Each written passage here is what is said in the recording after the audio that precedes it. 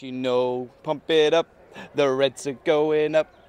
Cherries Red Army, Kirk here, match reaction to Bournemouth 1, Millwall 0 in game 46 in the Championship, and it was a lovely day in Bournemouth today, and it was party time, and we wanted to soak it up, and we just had to get a professional performance done. But before I talk about the match and how it went and how we celebrated at the end, no matchday vlog on Cherries Red Army for this game. We've done a matchday vlog for nearly every home game, but I just wanted to soak up this game with the naked eye for a change, so no matchday vlog. But I would suggest heading over to Back of the Net, friends of ours. Sam Davis, I'm sure, has done a matchday vlog, so head over there and I'm sure you'll see some great content. But for this game, we just didn't have anything to play for.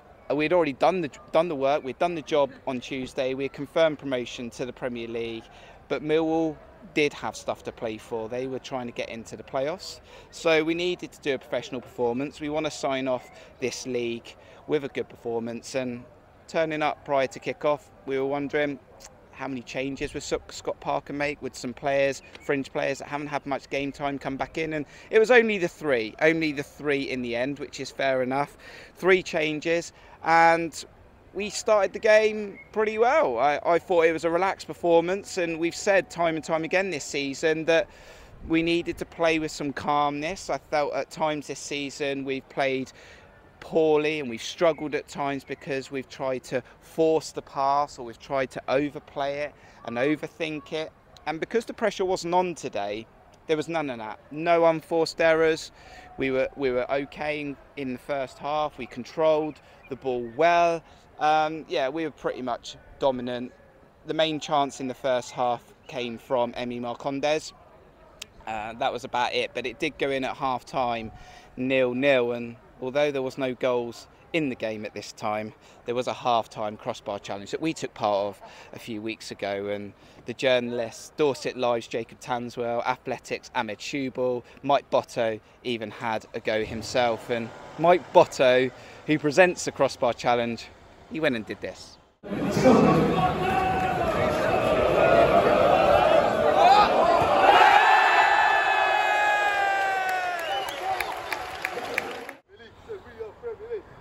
So all we had to do in the second half was just finish the season, score a goal, score a couple of goals. Emi Marcondes thought he had scored. He scored on the opening day of the season against West Brom, and he thought he had scored on the last day of the season. It was ruled out for offside.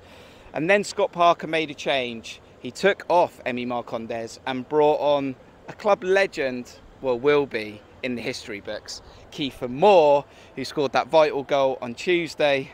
And a quick throw-in let Kieffer through on goal.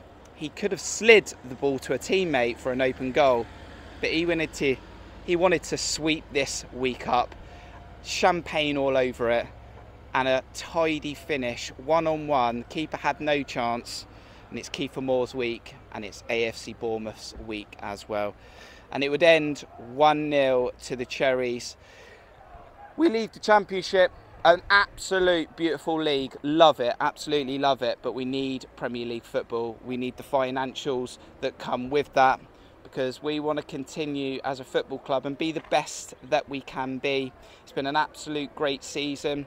There were celebrations at the end. There were some awards handed out. By the way, Mark Travers completely almost swept up everything, as much as he sort of swept up his 20th clean sheet today.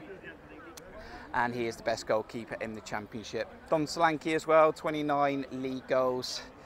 Nearly got to 30. He was desperate for the ball. He was asking for the ball late on. He wanted it. He couldn't get 30, and the only good thing to come out of that is that I get to keep my bar on it. So, but a great season for Jon Spark. And now we just need to know whether Dom can do it in the Premier League as the main man, as he will be next season. But it was great to celebrate in the stadium. It was great to take the time with the players. Scotty Parker, he was mixing with the fans as well. He was showing his natural charisma that we've seen in the last few days, and that's what we want to see next season. We want to see more of that, Scotty. So we've enjoyed this season on Cherries Red Army. We're not going anywhere. So just changing the camera angle because my arm was getting a little bit heavy there. So we're not going anywhere on Cherries Red Army. We will put out a few more videos between now and the end of May. I'm sure of that. We'll mop up the season. We'll have a look at a season review, something like that. So just make sure you hit that notification bell. But Cherries Red Army will be Premier League, but we will have a break in June just to take a breather and refresh. And the fans are still celebrating outside the Cherries. Look, still celebrating. We'll be celebrating into the night.